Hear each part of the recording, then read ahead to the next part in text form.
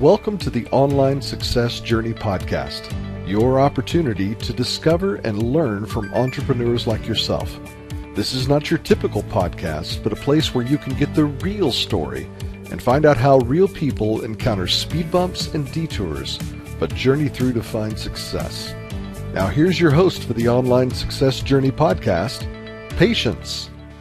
Hello everyone and welcome to Online Success Journey. This is episode 198. Are you ready to join the clan? Today we have Anne-Marie Cummings, a speaker, a coach, and the author of the upcoming book titled Baby Boomer Bonding, Luxurious Life Without Breaking the Bank. After retiring from 30 years in technology sales, Anne-Marie went on a journey to reinvent herself and determine how to live a meaningful life in retirement.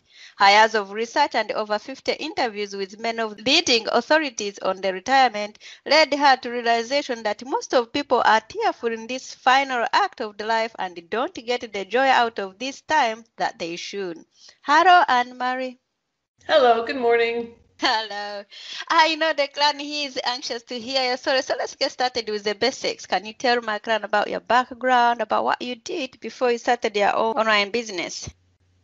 Yes, well, for 30 years, I was a technology executive and I worked for some of the largest software and hardware organizations in the world. My last position within the technology sector, I was a global account executive for Royal Bank of Canada. I was with SAP, but I was managing the Royal Bank of Canada worldwide. And it was a career I had for 30 years. And I loved it, but I wanted to try something new. Wow. What a journey.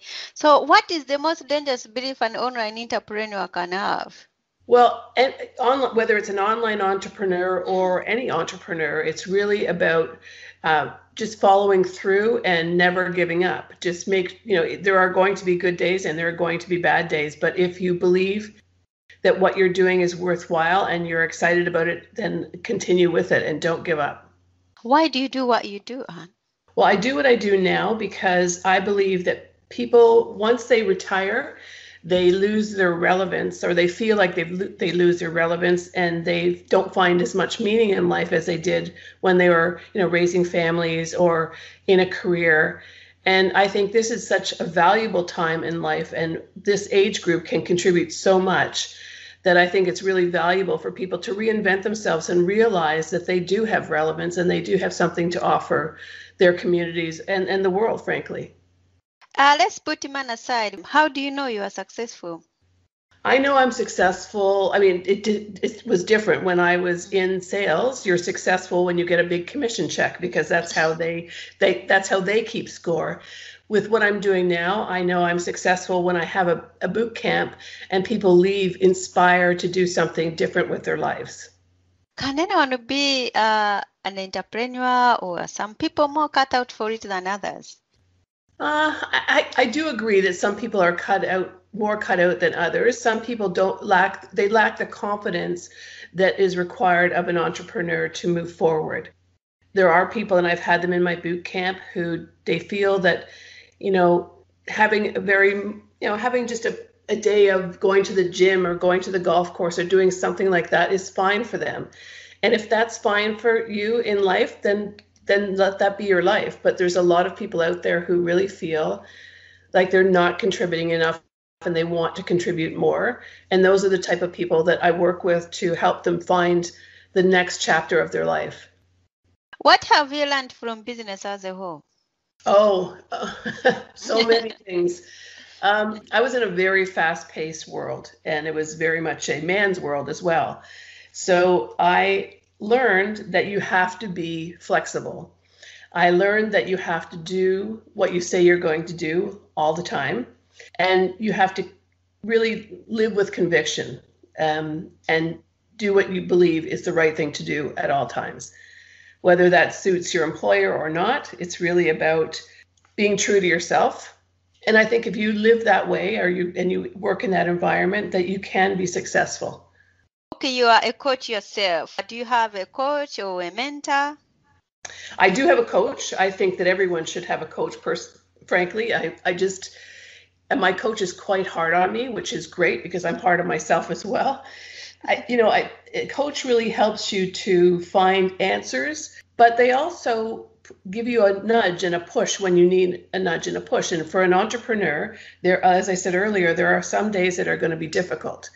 And when you have those days, a coach can be there to really push you forward and be the person who's championing you and making sure that you don't give up.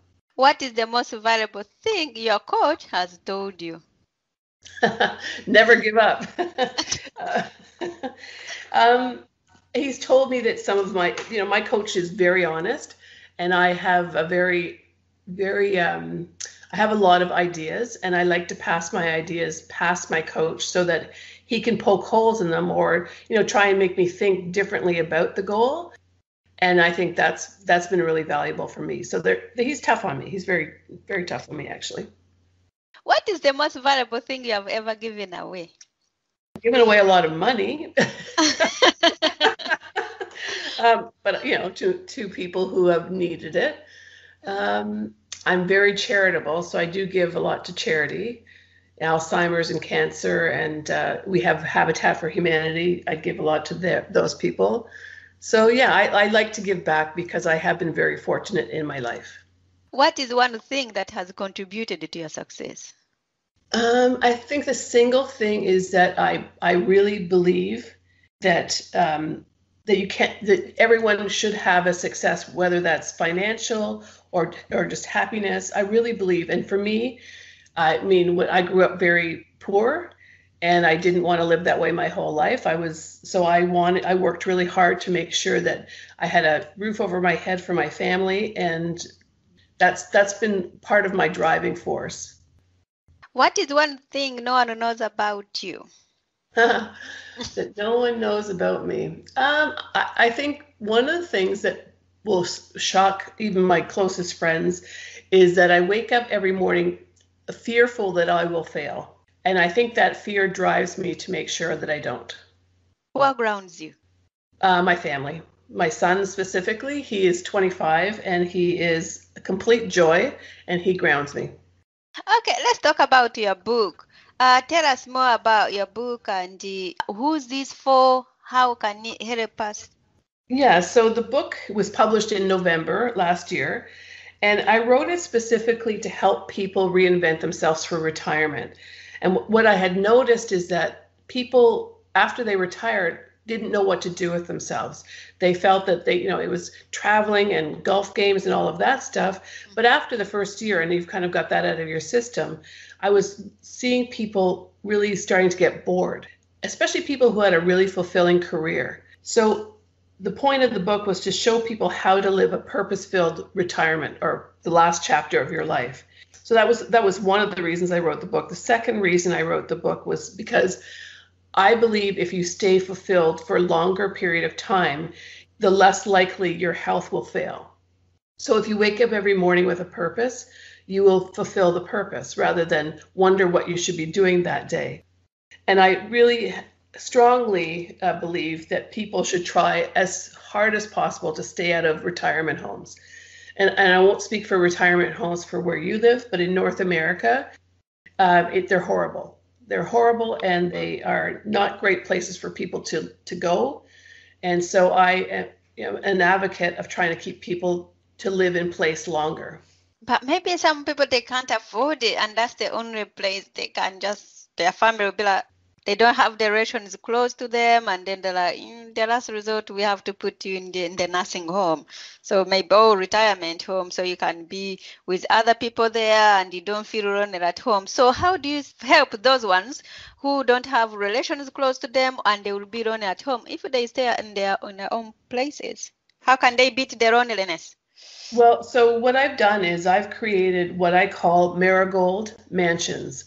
And marigold mansions are where people come together. In specifically for my case, I have a heritage mansion outside of Toronto, Ontario, and it's about 6,000 square feet. And people come together to live in this place with not relatives, but with peers, people who are of similar age, they don't want to live alone, and they don't want to go to a nursing home, but they want to have some support. So someone to speak to every day, someone to have meals with every day.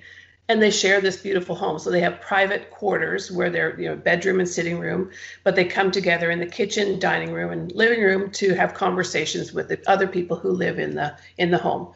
So I've created what I call the Miracle Mansion, and that's where I'm sitting right now. Wow. And how many do you take on? Because now we have everyone will be like, oh, I want to go there. And how many bedrooms do you have? And who's capable to come there? So in this particular house, there are 5 bedrooms, and anyone who is 55 plus who wants to live in a community where they're supported by their peers. If you have medical conditions, this is not the place for you because there's no doctors and nurses here. But if you don't want to live alone and you want to come together as a community, then this is the place for you if you're 55 or over. And I'm currently working on a project for another mansion, which is 10,000 square feet. And that's going to be filled, that will have 18 rooms.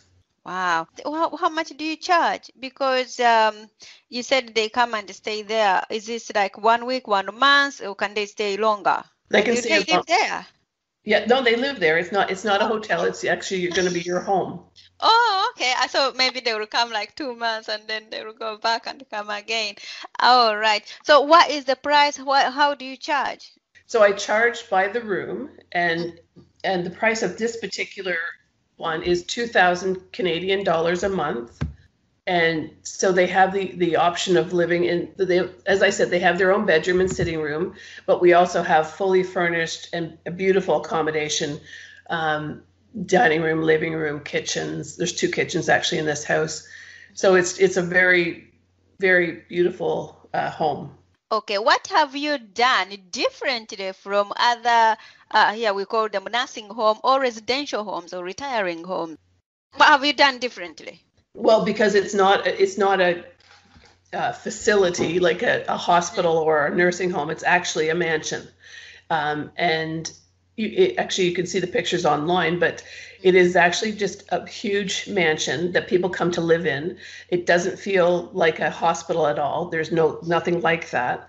It's like living in a home with other people. But there's not, you don't eat at a certain time. How at nursing homes, they have very regimented feels to them. This does not. So everyone comes together, they cook their own food. There's no chef. They come together as if they're one big family. Okay. I also you say you run boot camps. Tell us more about that as well. Yeah, so the boot camps I run are to help people reinvent themselves. So a lot of times when you've had a 30-year career like I had in technology, you start wondering what's next. What can I do? Because your identity is so closely close to what you had been doing for the last X number of years. So we do these workshops and boot camps to help people think through what they really want to do next. And then we create a business plan for them to help them move to the next step. So after the weekend, you literally leave here with a business plan and a project plan of how to get from where you are today to where you want to be. You said when you retired from your 30 years job, you went on reinventing yourself. How long did it take you to really figure this out and come back through the journey? Yeah, so I've actually reinvented myself a lot of times in 30 years. I've been, the one thing I did just before I retired from technology was I took a real estate course and I learned how to flip houses. So I was actually doing that part-time while I was working my last year in technology. And when I was able to find success in that, I said to myself, well, if I can find success doing real estate development, then I will retire. And I was successful, quite successful, and I did retire from technology. So I still do real estate development, but now I'm doing it for myself. So I don't flip the houses anymore. I find these mansions that I was talking to you about, and I restore them back to their glory days, and then I fill them with people who want to come together as a community. Wow. So I'm not afraid of failure. So I do try things that maybe other people would be afraid to try, but I help people through that when I coach them, because I'm not afraid to fail. It's not the worst thing in the world. What else could happen? Yeah. Okay. You jetted around the world being a manager of the Canadian bank. How did you manage to be successful in a man's world when you are just a female and you have the family? tell someone who's also going through that and trying to do that on the side, even if they are not yet on the retirement side, but they want to look in their career like that in the men's world, how can they compete and be successful like what you did? Yeah, I think the reason I was so successful in business is because when I said I would do something, I always did it. I never let my clients down. If they asked for something and I said I would do it, then I always did it. And it was really that simple. If you just think about the basics, and if you think about even service that you get in other places that you go, when someone lets you down, you get disappointed with that particular company. But when someone comes through, it's a really great experience. And that's really all I did. I just made sure that when I promised something, I came through with my promise. And as far as being a woman in a man's world, I just went to work. I didn't go to work to say I'm a female or a male. I just did it. And there was a lot of obstacles. There's no question, because 30 years ago, it was tough being in a man's world. But I just did it. I just worked. I forgot that I was a female. I just did what I said I was going to do, and that was it. And is that the secret to give someone who wants to really pursue in the man's world? At the moment, we are fighting equal opportunities. What the man can do, a female now can do it. So what would be your advice? That they should go to work and they forget who they are? Well, I don't forget who you are, but, we shouldn't put up with being disparaged in any way. That's for sure. But you also, if you just go to work and do your job and focus on what the right thing to do is. And I didn't have a lot of time. So to top it all off, I was a single mother since my son was 4 months old. So I didn't have time to worry about what men were doing or what they were saying. Or I went to work to, get my job done, make sure my clients were happy, come home and feed my family. And I just focused on what was important. And I think that's, we get focused on things that are negative, and we get derailed. So just go to work, focus on what you're supposed to do, focus on doing it the best you can, and don't worry about what everyone else is doing. Just focus on what the right thing to do is. Wow. Then maybe you are lucky or something happened. Wow. Where do we find these boot camps, and how can we find the book as well, and also to join your company? If those people who are listening, they want to send their loved ones there, how can we find you and connect with you? Sure. So I have 2 websites. The first one is Anne-Marie Cummings Events.com, and the second one is babyboomerbondingbook.com. Thank you for sharing. So, Clan, there will be more from Anne-Marie in the moment. If you are listening on one of the many podcasting platforms rather than my website, and you are finding encouraged by Anne-Marie's journey, go to onlinesuccessjourney.com for a bonus portion of the interview. The Online Success Journey is a wonderful membership community built for people searching for the path to success. We are one big clan, and you can be part of this community for free. Once you have joined the clan, click on part of Anne-Marie's journey or over 150 other journeys that are available, and learn how you can find the right path for your own online success journey. That's a wrap, clan. Remember, success is a journey. Patience and Anne-Marie. This is not the end of the journey. We hope you've enjoyed listening to part 1 and want to be sure you know there is a second part to this and every journey podcast at onlinesuccessjourney.com, filled with even more success tips, uplifting stories, and even a bit of fun. There are dozens of episodes only available to the members of the Online Success Journey clan. Check out the website and click on Join the Clan for more information. Patience would like to thank you for listening to this podcast, and she has a free audio gift for you at her website. Go to onlinesuccessjourney.com for instant access to this gift. Of course, you know that listening to the journeys of others helps each of us chart our own path. So make sure you're subscribed to be notified as each new interview is posted. There are so many ways to stay connected to the Online Success Journey and to listen in. And if you're enjoying the podcast, we appreciate your help in telling others.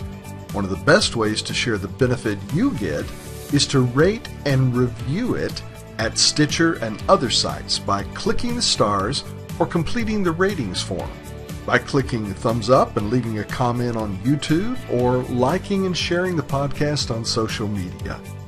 To review the podcast within iTunes, simply open iTunes to the podcast, click on Ratings and Reviews, then write a review. On behalf of patients, and until next time, thanks once more for listening. It is our hope that this podcast will guide you on your own online success journey.